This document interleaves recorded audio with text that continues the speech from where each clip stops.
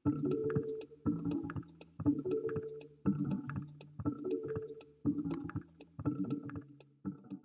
this is Module 3, not Module 4, but it's the fourth lecture today, so that's what we're going to do. So we've got about an hour, and we're going to talk about databases.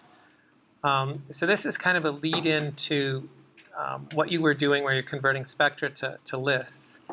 But what do you do with those lists, or how do you actually identify these compounds or peaks, and what are they associated with? So we're going to talk about the different types of databases that are available, the different types of database models. We're going to look at some of the publicly available NMR and MS databases. We're also going to talk about pathway databases, as well as comprehensive metabolomic databases. These are the resources that you could use to help analyze the data that you may have just collected in the last hour or two to interpret them. There are also databases that are linked into MetaboAnalyst as well that are used to help in the interpretation. And so depending on whether you want to do it first or second or as an integrated process, it's sort of up to you and up to the particular problem you're working with. What we're doing in metabolomics is kind of a mix of both bioinformatics and something called cheminformatics. So bioinformatics is about biological data. Cheminformatics is about chemical data, like metabolites. But because metabolites are also connected to other parts of biology, the proteome, the genome, the transcriptome, it kind of connects pretty well to bioinformatics as well. Historically, the two have been like silos, very different. Cheminformatics is a much older field. It was developed in the 1960s. It was originally purposed for organic chemists, and it was structured to be a user-pay, limited public access model. Chemical abstract services and the American Chemical Society make tens of millions of dollars a year selling cheminformatics data. Many other large companies also make tens of millions of dollars selling chemical data. Now, in the world of bioinformatics, it's a newer field. It was designed for the needs of biologists, molecular biologists, and geneticists.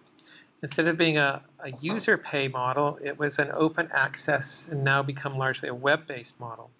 And most of the software and tools developed by bioinformaticians have been funded by government agencies, not by private agencies. Karen actually had a really nice little presentation she gave a few days ago about the evolution of how cheminformatics has sort of blended or become part of bioinformatics, and the challenges that many of the private companies have put up to prevent chemical data from becoming public. So it's still a challenge, and PubChem has had to fight many battles. Other data providers have had to fight battles. We've even had to deal with Bayer complaining that we use the word aspirin in our database. So I think most are starting to realize the benefits of working and doing public open access models, but it's still one reason why cheminformatics and even metabolomics is lagging behind. We use databases for lots of different things. Many of us create our own sort of little databases to help consolidate data. We use that to help retrieve information. Many databases are intended, especially in the world of clinical work, to have reference values or reference data, reference sequences in the world of GenBank, reference images for analysis of medical or histological conditions. A lot of databases are used in machine learning to help with training and testing. Likewise, similarity searching. We do this all the time when we're looking on Google. Many of you notice that Google has automatic spell checks, and it'll ask, did you mean this? Or you can do image searches, and it'll get things that are close and exact to the image you wanted. So we can search by image, spectra, structure, sequence. There's also a lot of utility in databases for prediction. And a lot of what we do in bioinformatics is about prediction. We'd like to be able to take some of the information we've learned, some of the trends we've seen, and we say, well, next time I'm going to see this, this is what I predict will happen. Of course, prediction has been part of bioinformatics for many years: structure prediction, function prediction, property prediction, phylogenetic prediction, activity prediction. It's also been part of cheminformatics and drug discovery and drug design for many years. So databases lie at the heart of many things we do in bioinformatics, many things we do in the omics sciences and the biological sciences. There's a certain progression for databases. Most databases, and I've been involved in building lots of databases, actually started out for me as hobby databases. I was just trying to catalog things to help me teach classes. Sometimes for me just to remember things. I think that's the way a lot of other databases actually started, including some of the first sequence databases. Over time, the database might grow to be more than just a hobby. It starts to become curated.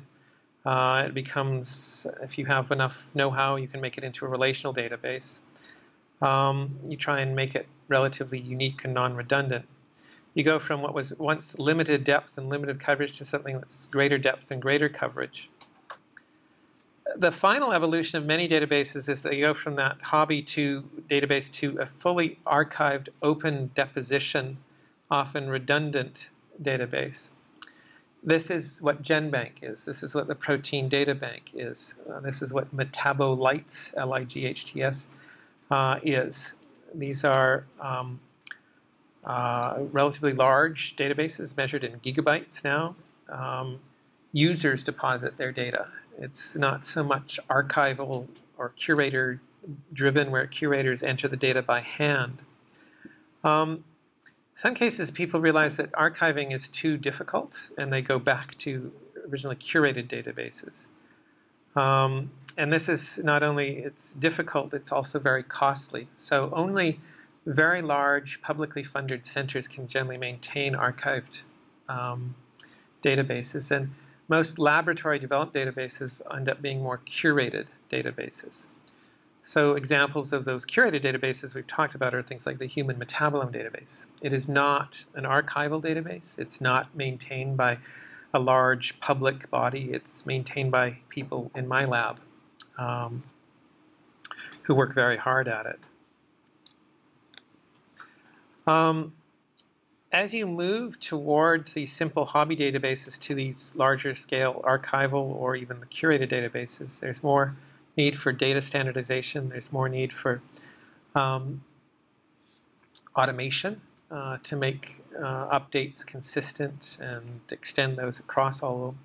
And then you also have to have much greater querying capabilities because typically the user database or user size increases and queries become more exotic each time.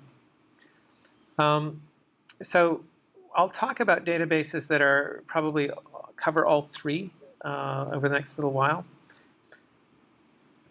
I'll go back to the reason for databases because of this problem that I'd identified early in the morning, which was, genomics and proteomics had already moved well past metabolomics because in part they not only had searching tools like BLAST and Mascot, they had databases like GenBank and Uniprot and Swissprot, which allowed people to query with their data and to get answers. So for a long time, metabolomics didn't have either the query tool, the analysis tool, or the databases to do that. And that's where ourselves and Jeff and a number of others have been involved.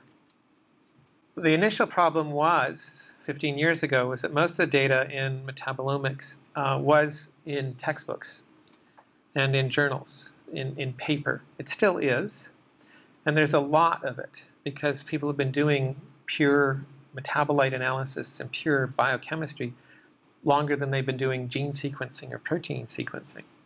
So there's a lot of material in there, a lot of structures. But because so much of that's in paper as opposed to electronic resources, it's meant that metabolomics is generally lagged behind genomics and proteomics. The other thing is that metabolomics, as you guys have learned just from talking about your specialties and maybe talking amongst yourselves, is that people are in every area. We've got people doing plant and microbiome work and clinical work, drug work. We've got people doing NMR, others doing MS, others doing GCMS.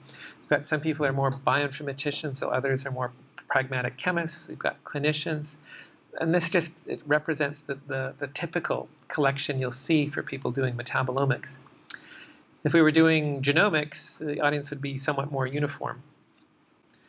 So I'm going to talk about some of the databases, I guess in 3 or 4 different categories. The spectral databases, NMR and MS ones. Many of these databases are for small molecules, not specifically metabolites. Then there's just basically chemical property databases or compound databases. Those are things like compound names and physical properties. Probably the most important database we'll talk about are pathway databases. And I guess I'll emphasize this point at least 1 or 2 more times. But metabolomics still stumbles, still fails as a science, at least to my mind, because we're unable to do the proper interpretation of the data. I think, we've given you some examples of almost or near automated spectral conversion. Upload an NMR and a few minutes later you've got everything read out. Upload a GCMS spectrum a few minutes later. If you go to these kit-based MS systems, upload your sample and an hour or 2 later you've got your results. Really fast, really automated, high throughput. But when we come up with our lists, we do an abysmal job at interpreting our data. We don't match or meet the standards that many proteomics and transcriptomics and genomics people routinely achieve. And that's because in metabolomics we're obsessed with catabolism and anabolism, the assembly and breakdown of compounds.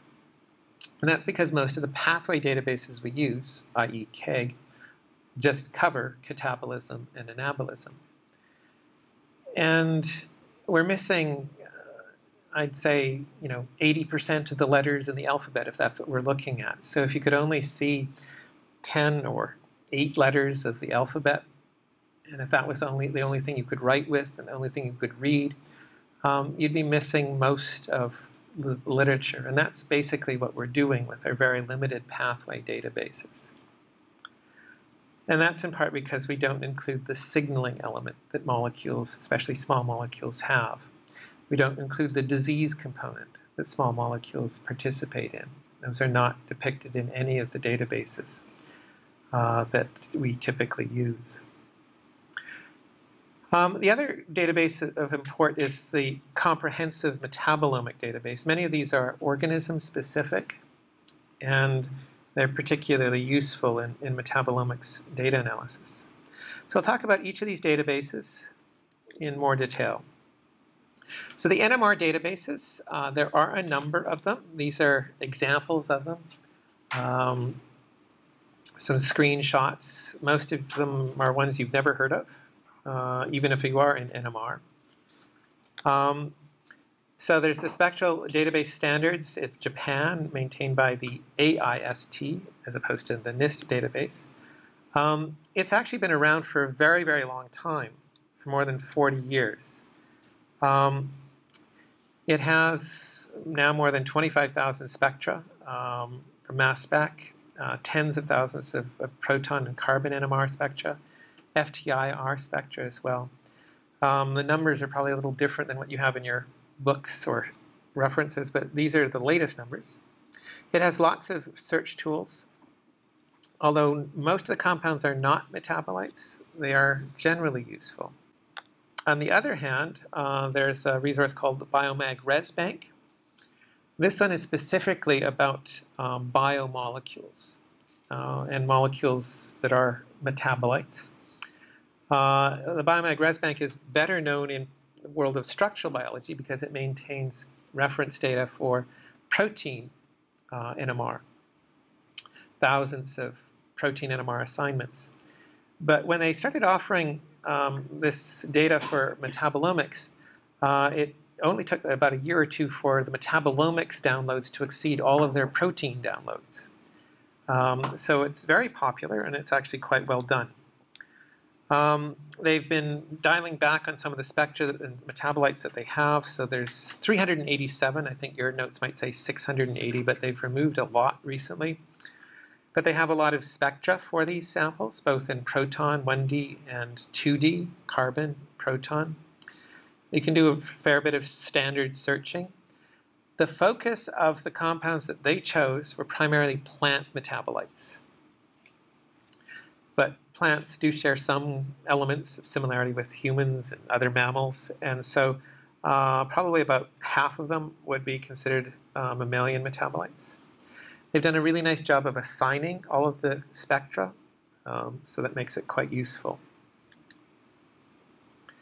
There's another open source database called NMR ShiftDB. There's about 50,000 spectra for about 40-some thousand compounds. It's maintained in Germany, and Chris Steinbeck was the one who originally developed it. Chris recently left EBI and is now back in Germany, focusing more on cheminformatics. It is, like the SBDBS, is not restricted to metabolites. It includes many chemical compounds. It has some nice tools for chemical shift prediction, which are similar to mass spectral prediction. And you can search through a variety of mechanisms and names. So it is an impressive site, but it doesn't cover a lot of metabolites. So those are the NMR databases. Of course, if you guys used Basel today, or if you've used Genomics, those also have their own spectral databases. Likewise, HMDB has actually a much larger NMR spectral database than most of the others. But it is more strictly a comprehensive metabolomic database, so I won't talk about it until later. Now, there are mass spectral databases. We've mentioned a few of these already. We've talked about the NIST database. We've talked about Metlin. I mentioned GOLM and MassBank briefly. Go into a little more detail. The GOLM database is one of the oldest publicly accessible databases for metabolomics. It's been around since the late 1990s. And was written about, I think, in 2003 or 2004. So it's a GCMS database. It has more than 2,000 compounds that are in its archives and about 11,000 spectra that are linked to those compounds. It's compatible with NIST and AMDIS. Again, just like the Biomag ResBank, there is a focus on plant metabolites, but they're continuing to expand it. You can both analyze and submit data to it. So this is the GOLM database website. How many people have ever heard of it? 1, 2. Okay, it's better than most years. But it is a pretty impressive database. It's maintained by, I think, the Max Planck Institute, and is continuously updated. So I've been following it for many years and always impressed by the fact that they're always adding to it. You can search through it. It's not the most user-friendly resource, but it is very searchable. You can look through different spectra and compare them. It has a lot of retention time data, and if you're looking for a free resource on GCMS, this is a good one. I've talked about some of the other ones, Metlin, NIST, MassBank. There's a number of commercial providers. GNPS actually has grown quite a bit more than what I have here. It's hard to track right now. There's MassBank of North America, MONA. Has anyone heard of MONA? 1, 2, 3. Okay. So this one has a very large resource. It's open. Metlin, again, I think, how many people have heard of Metlin? Everyone should have heard of Metlin by now. And then NIST. In terms of spectral size, MONA has some of the largest, more than 230,000. It also has a lot of compounds, but a lot of the compounds are theoretical compounds with theoretical spectra. So the true number is actually about 12,000 compounds with authentic spectra. Metlin's around 13,000, NIST around 9,000 unique spectra, or unique compounds, Mass Bank around 11 or 12,000 compounds. Wiley produces its own, Respect, GNPS. When you look at what's available in terms of MS spectra, at least tandem MS spectra, there's only about 20,000 compounds that actually have their spectra available. So it's a tiny number relative to the number of compounds that have GCMS spectra. And it's not much more than the number of compounds for which NMR spectra are available. Metlin, I guess it's 240,000, 68,000 high resolution, 13,000 compounds with MS spectra. More than 2/3 of those are actually peptides, dipeptides and tripeptides. And most metabolites aren't tripeptides. It was just an easy thing to collect, and so they did it. Metlin search, you can search by mass, you can search by various adducts. You can get hits and results from that as you would with other types of searches with other databases. Structures are provided. Links to the spectra are also provided. It's not downloadable. It's quite protected because, in fact, it's used commercially by a number of companies now. So it's become ever harder to actually access the Metlin database. But it is a fairly rich resource. In contrast to Metlin, there's Mass Bank, which is totally open. It was originally developed in Japan, and now there are branches not only in Japan, but also in Europe and in North America. So this is Mass Bank of North America. It has lots of different types of spectra from different instruments. It covers about 15,000 compounds. Not all of them are unique. Some of them are overlapped. So there might be a slight exaggeration. The Japanese site has been defunded, and it's only just maintained. And recently the website went down and hasn't come up. So if you want to be able to access Mass Bank as it was in Japan, you have to go to the Mass Bank Europe website. But it has capacity for people to do peptide and peak searches, rather just straight peak searches for MS and MS data. And it's actually quite nicely designed. Now, the Mass Bank of North America is an extension of Mass Bank of Japan, and it has many, many more predicted spectra and, in essence, predicted compounds. So it's having a different philosophy than the others. The Mass Bank Europe also has a lot of data from contaminants, water contaminants, and that's sort of the exposome and a kind of a new direction for metabolomics. So in addition to these spectral databases, which cover NMR, GCMS, LCMS, MSMS, there are also compound databases. So some of the better known ones are things like PubChem, which all of you should know about. ChemSpider. How many people have heard of ChemSpider? Okay, good chunk. How many people have heard of Kebi? Not so many. How many have ever heard of Ligand Expo? One. Okay, so Ligand Expo is a collection of compounds, crystal structures, from the protein data bank. So these include drugs as well as metabolites and cofactors. So it's an interesting resource. So Kebi has got about 55,000 compounds right now. It was originally developed primarily as an ontology database, just to give definitions. A lot of the compounds are sort of borrowed from KEGG, drug bank, lipid maps. You can get synonyms. They do a lot of good work on synonym or proper naming. There's also information about the structure, and it's quite searchable. The most popular chemical database is PubChem. There's now 94 million compounds in PubChem, about 230 million substances. Basically, to qualify, it has to be a compound with fewer than 1,000 atoms. So that can include some pretty large, almost proteins. It has lots of contributors, and it has various ways of classifying the different compounds. There's quite a bit of information visible now in PubChem. It's growing all the time.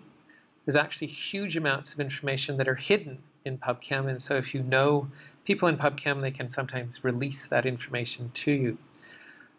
It's exceptionally well linked, and the information that they're collecting is getting better all the time. However, PubChem, as I said, less than probably 0.1% of the compounds in PubChem are related to biological entities. So 99.9% of the compounds in PubChem have nothing to do with biology, have never left the lab, and will never ever be found in any organism. So if you use PubChem to identify compounds in a metabolomics experiment, you have a 99.9% chance of being wrong. ChemSpider is a similar model. It's maintained in the Royal Society of Chemistry. It has a slightly different model. Not quite as many compounds as PubChem, but more data sources. It has some interesting links and also has some interesting connections to various spectra. It kind of ebbs and flows depending on who's in charge of it in terms of how public it is, how useful it is.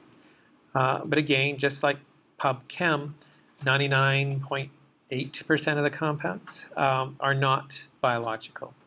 They are not found in any living organism.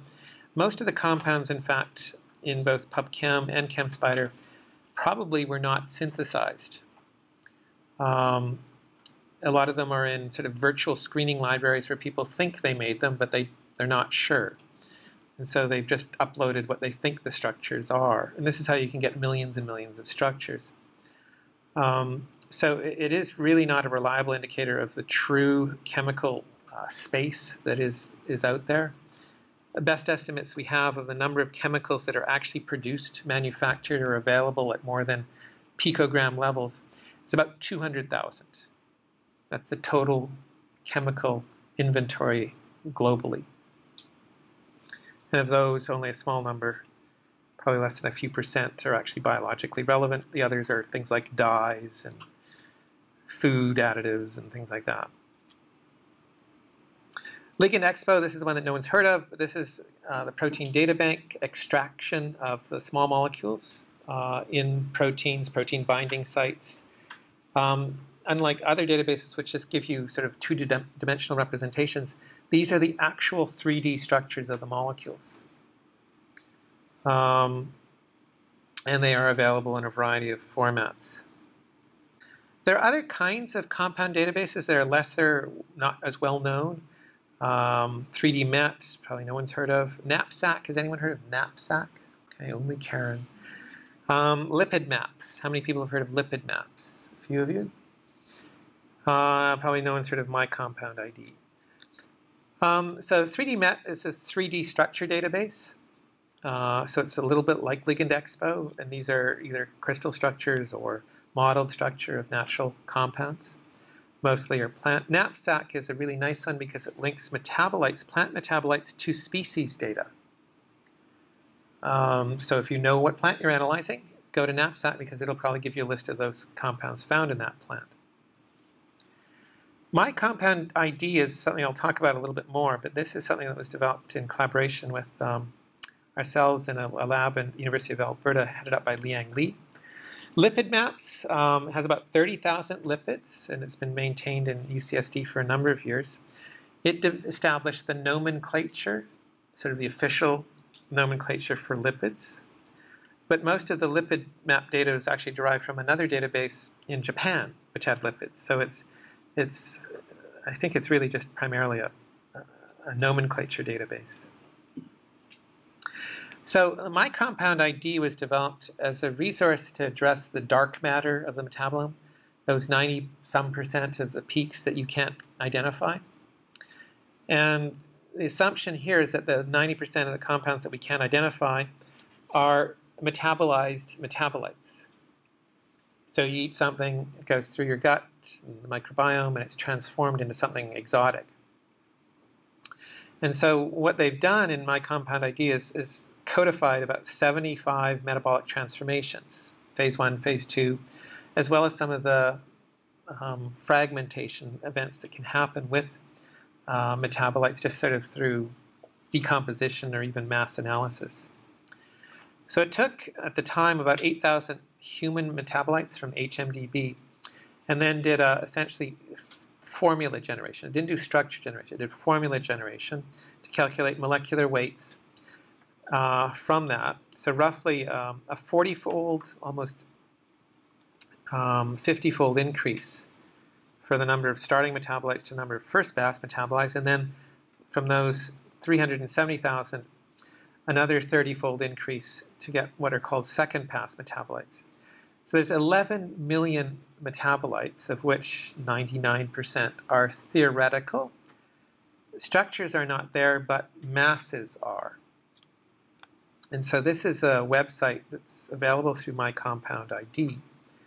And so people can search masses with this to see if they can get potential hits. In that regard, it doesn't give you a structure, but it gives you a potential match and says this could be a metabolite that's related to the starting compound, which has gone through some of these transformations. So if you upload data to my compound ID, you can perform searches and it can produce potential structures if the structures exist or have been generated. As I say, most of the theoretical ones are actually just masses.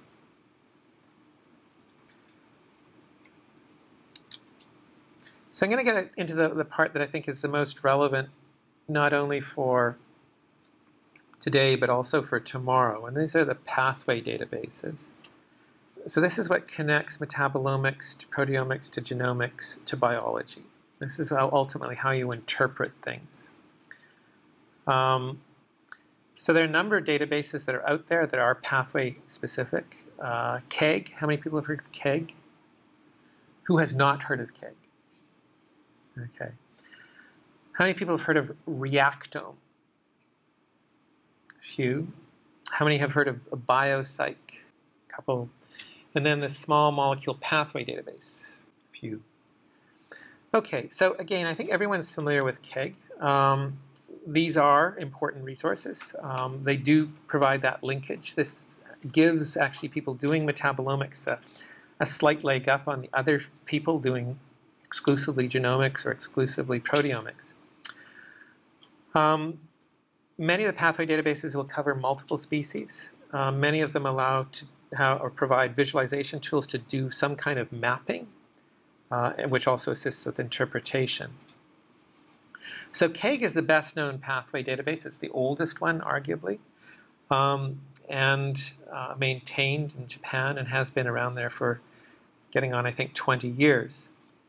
The pathway wiring diagrams are very compact and quite informative.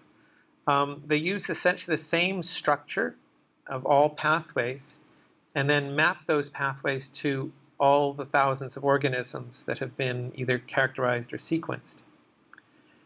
KEGG also contains compound data. It also contains drug data. But it's a little surprising. So, well, many of the compound databases like Knapsack or HMDB have 50 to 100,000, KEBI more than 50,000. KEGG only has 18,000 metabolites. It has a lot of drugs. Many of these drugs are not really drugs. There's only about 2,500 known drugs. So the other 9,000 are sort of exotic herbal medicine phytochemicals that no one really calls drugs. And then they have a big focus on glycans, which used to be of interest to the people in KEGG, but the number is steadily shrinking. The total number of pathways in KEGG is just a little over 500. And it's trying to cover all the pathways corresponding to all phyla, kingdoms of life. So plants, insects, animals, mammals, microbes. And there's some pretty exotic pathways. Bottom line for the number of pathways in mammals is about 100. So if you're a human, you're a mammal. So there's only 100 pathways in KEGG covering your biology. And of those pathways, all of them are about catabolism and anabolism. So none of the KEGG pathways have anything to do with signaling. None of the KEGG pathways have anything to do with disease or pathological conditions. And so if you limit your interpretation to KEGG pathways by metabolism, you get almost nothing useful. Now, the other thing that's been problematic with the KEGG pathways, and which led to things like reactome appearing and others, is that there's very little biological context. If you are a naive user of the KEGG pathways, you'll click on a generic pathway, and you might think you're thinking that this is a human pathway, but it may not be labeled as such. And so you'll see this description of photosynthesis. And I've had students come to me saying, I didn't know humans would photosynthesize. Most people who have worked in KEGG are not aware that the TCA cycle, or citric acid cycle, happens in the mitochondria, because in KEGG, none of that information is shown. TCA does not happen outside of the mitochondria. So there's no organelle context. There's no information about the different metabolic, catabolic, anabolic pathways that are followed by the heart or the lung or the liver, which are all very different.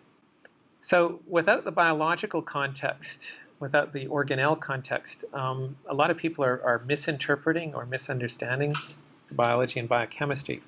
So that was one reason why we started working on the small molecule pathway database, as a way to capture more of the biological context, but also to extend it from just simply anabolism or catabolism to things like signaling and disease. So the small molecule pathway database has a lot of pathways. I don't know, Karen would have a better idea of exactly how many, but the stats doesn't work on this one anymore. So about 400 drug pathways, 200 disease pathways, 220 catabolism and anabolism pathways, and then 40 other pathways that we can't really identify for sure or classify easily. What's done with the small molecule pathway database is to draw metabolic pathways, but to show their context, to describe where they are. Are these pathways that happen in the mitochondria? Are they pathways that happen in the cytoplasm? Are they pathways that connect different tissues to different cells to different organs? We also wanted to be able to depict the molecules, because right now with KEGG it's simply a dot, and the proteins, which is simply a square. So we wanted to be able to show that information. We wanted to be able to show the membrane structure, the nucleus.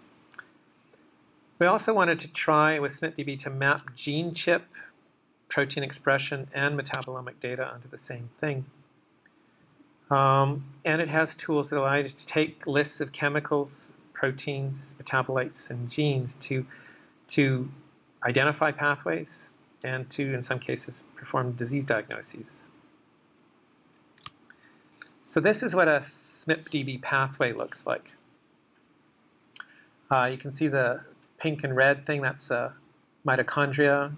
You can see other types of organelles depicted. You can see the green circles are the proteins. The white boxes contain the structures of the metabolites. You can see in some cases the metabolite being produced, I guess this is for PKU, the aberrant molecule that's produced, and the effects that it has on the brain and on other tissues. You can also see some of the cofactors where they appear. All of the pathways in SMIP-DB have text explanations explaining what the pathway is. All the compounds are hyperlinked to HMDB. All the proteins are hyperlinked to UniProt. So again, it's trying to give you both a biological context and a chemical context and a pathway context through a text explanation. You can type in lists of metabolites, and the metabolites will then be highlighted on the pathways. And you can play around with checking things on or off and to see how many are visible. It has sort of the Google Maps viewing tool, so you can zoom in and zoom out and scroll left and right. You can also enter data related to concentrations, and the concentration data is also mapped to colors on the metabolites. Again, you can see organs and tissues depicted within the pathways. There are different views. Yes? Quick question here, because I've struggled with this window previously. Do you have to have absolute quantification to do this, or can you do fold changes? You can have relative quantitation for this. So you can choose any number. It'll still give you sort of a color or create a color scheme. You can also change the depiction. Some of the views in SMIP-DB are sometimes quite large and sometimes complicated. So you can switch it from a color view to a black and white view to a KEGG view. Also, the pathways are saved in different formats. They can be saved in a BioPax format, SBML format, SBGN format, and a pseudo-KEGG. They can also be saved as SVG or PNG images. All the pathways that are in SMIP-DB are actually generated through a web server called Pathwiz. So Pathwiz for pathways. It allows you to basically have a vehicle accessible anywhere to produce machine-readable pathways. We've had a few people contribute to Pathways. It's actually an open access system, so if people wanted to draw pathways, they can be added in. They have to be pretty good in order to meet the requirements. But as a tool, it allows you to generate machine-readable BioPax, SBML, SBGN models, and to generate different pictures, full color to black and white to KEGG-like to SMIP-DB type. And then it also supports viewing. Karen is the local expert in Pathwiz and also in SMIP-DB, and has been working on these pathways for more than a year now, year and a half, most of her life. And these are some of the examples of the tools, the pull-down menus that can be used to try and generate or edit reactions, enzymes. You don't have to draw an enzyme. You don't have to draw a structure. Many of these things are available through links to HMDB or through UniProt. You just have to be able to click and drag. And so again, this is an online web-based tool for drawing. And you can pull down these different modules and images. You do have to spend a little bit of time, sketching out what your pathway should look like, because if you don't, it'll start looking pretty ugly. But again, just like with any drawing tool, allows you to expand, shift, and rotate things to fit your screen. There's a whole collection of icons for livers and endoplasmic reticulum and transporters. And so pathways with cofactors, transport pathways, disease pathways, signaling pathways, protein and metabolite pathways can all be depicted. You can also have zoom boxes that are associated with activities in particular regions of a cell, with the ribosome or rather the mitochondria or endoplasmic reticulum. So what the intent of SMIP-DB, and someday, I hope, SMIP-DB will be incorporated into MetaboAnalyst, is to try and capture those things in metabolism that are much more relevant to biology. As I said, 80% of what's really relevant in metabolomics is not captured by KEGG. That 80% relates to disease pathways, pathological pathways, and signaling pathways. Most metabolites play some kind of signaling role. And the classic example is the Warburg effect, which is fundamental to all of cancer, but there is no Warburg pathway in KEGG.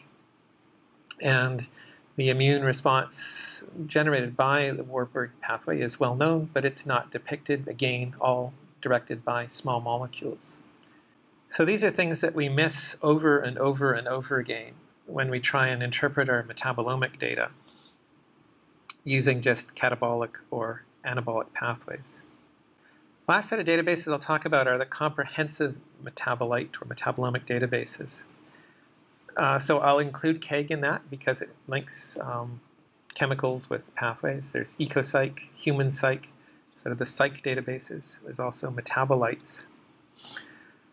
To pass muster, they have to have at least 1,000 compounds. Many of them are organism-specific. They have to be updated continuously. And they have to contain more than either just chemical data, or more than just pathway data, or more than just spectral data, or more than just biological data. So they need to combine 2 or more elements together. So metabolites, which has been running for a few years, is technically the GenBank for metabolomics. This is an archival database. How many people have deposited data in GenBank, or rather in metabolites? Okay, 1. How many people have deposited data in GenBank? None. Anyways, this is a problem in the sense that ideally when you prepare data in metabolomics, you should be sending it to some archival resource.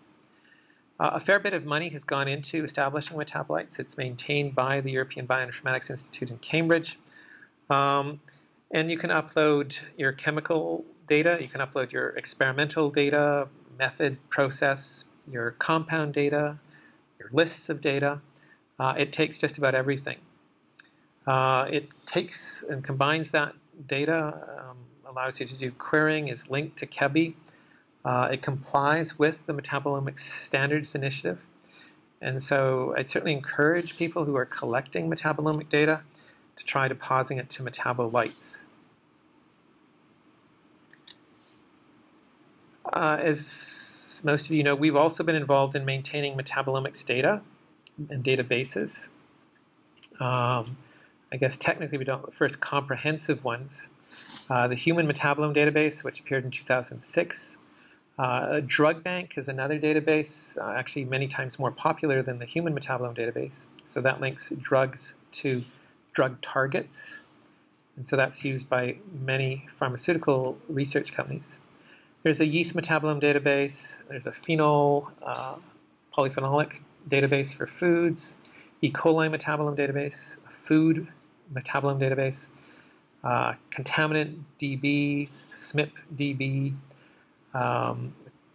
toxic metabolome or toxic exposure database. There's also now, more recently, a new fecal metabolome database. So those of you working on microbial studies, that just came out a few weeks ago. So these are all maintained by people like Karen and like Manoj and Mark, who've contributed to that work. Human Metabolome Database was actually started in about 2005. It was funded originally by Genome Canada as a project, the Human Metabolome Project. And we were mandated to identify, quantify all the metabolites we could in common biofluids like blood and urine and cerebrospinal fluid, and to make that data freely available. That expanded from just human endogenous metabolites to drugs and foods and toxic exposome data. And it included experimental work that we've done in our lab, as well as data that's in the literature and has been compiled by other people.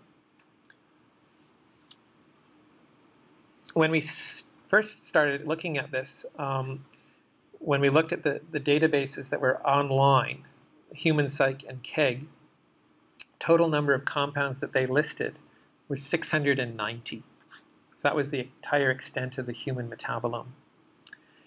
The first release of the Human Metabolome database was in 2006, and we tripled it in size. And it was big news because people didn't think the human metabolome was going to be that large.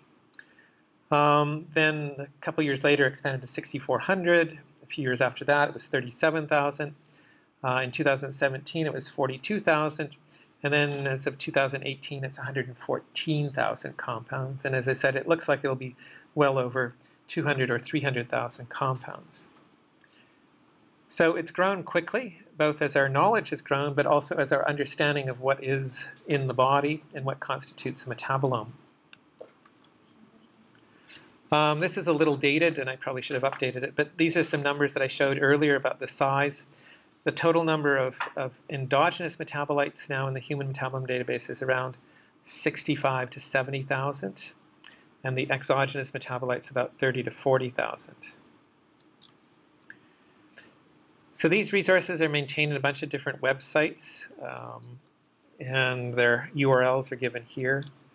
With the Human Metabolome database, as I said, it's now up to 114,000 compounds. About 200 microbial metabolites that are unique, about 1,100 that are associated with the gut metabolome, which includes both endogenous metabolites as well as microbial metabolites. There's lots of information on diseases, lots of spectra. More recently, we've generated a lot of CFMID spectra, so there's a couple 100,000 spectra, MS and GCMS. With HMDB, you can do searches against sequence, protein sequence, gene sequence. You can do spectral searches. You can browse. You can search by pathways and disease, biofluid concentrations, and so on. Most, I think people have probably seen some part of the HMDB. It links to the small molecule pathway database. It has links to various spectra that have been either collected in the lab or predicted elsewhere. Right now, there are a little over 100 data fields in any given metabolite entry. And the spectra can be searched through standard search tools. There's been a very recent upgrade to the spectral searching, a number of improvements for it. Tandem mass spectra as well as parent ion searches with various rankings. You can do NMR spectral searches. You can do a variety of structure searches to look for similar or identical structures. You can look through a variety of biofluids and look for different diseases. There's several hundred inborn errors of metabolism that are also tracked. There are at least, I guess, close to 24 biofluids or excreta that are measured. Lots of stuff specifically for clinicians and physicians and clinical chemists. Drug Bank, as I'd mentioned before, is actually quite a bit more popular than HMDB, in part because of its utility in repurposing drugs. So lots of drug companies make use of it, and a lot of new drug treatments have been developed through this particular database, just simply finding what was largely already in the literature, but being able to explore it in more detail. Has lots of information about drug interactions, drug-food interactions, drug transporters, drug metabolism, mechanism of action, pharmacological, pharmacokinetic, pharmacogenomic data, absorption, distribution, metabolism as well. A lot of focus, there are protein drugs, so it also has information on their structures as well as the small molecule drugs. Many of the same tools in HMDB are also available through Drug Bank, including chemical queries, category browsing. Both HMDB and Drug Bank now have a more formal ontology. It allows you to look for things based on function, biological role, industrial role, health effects, and other related properties. Lots of information on gene and protein sequences and lots of ways to extract data in a more detailed way. A toxic exposome database, this is about the toxic compounds that are found everywhere. Covers things like pesticides and herbicides and endocrine disruptors, solvents, PCBs, furans, carcinogens. And it's very much like a drug database, but the compounds aren't drugs, or most of them aren't. It has lots of information on chemical genomic data. Food database is about the compounds that are in our food. About 700 foods are covered in there, but also information about the flavor and aroma and color that some of these food derivatives are associated with, and their effects on human health. So it's a little more complicated than what you'll find on your cereal box. Yeast metabolome. Yeast is used to make bread. It's also used to make wine and beer and many other things. So there's more than 2,000 metabolites in the yeast metabolome database. Lots of detailed information about proteins, enzymes, but also about the products that are produced through fermentation, which are kind of unique to yeast. It's structured very similar to the human metabolome database. Same thing as with the E. coli metabolome database. This is a bacterial one. And again, the number of metabolites that are there. Lots of reactions, pathways, information on transport and processes. Lots of spectral data for the compounds. So what I'm trying to highlight is that there are databases for specific needs. And if you're trying to simply turn only to PubChem, you miss the point. If you know something about your system, and most of us do, there's no reason why you should be looking at just generic chemical databases. You should be trying to turn to either organism-specific, environment-specific, purpose-specific databases, because these will have the information that allow you to interpret the results you get, but also limit the results that you were attempting to see or find. As I said, 99.9% of the hits you'll get with a PubChem search will be wrong. Versus if you're searching through an organism-specific database, at least it tells you if it's there or if it's been found in that particular organism. So this just is a sort of a comparison between different databases, the types of things that you'll tend to look for, whether it's information on nomenclature, references or links, the types of spectra, links to pathways, structures, descriptions, definitions, chemical properties, and physical properties. Those are what you typically need in a comprehensive database to be able to interpret things. So I guess it's time to wrap up, because it is now exactly 4:59. So you can continue if you'd like. You can come back to the lab to play around with some of the interpretation or data analysis or spectra to list studies you did. Or alternately, if you're tired and want to enjoy the nice day outside, you're done.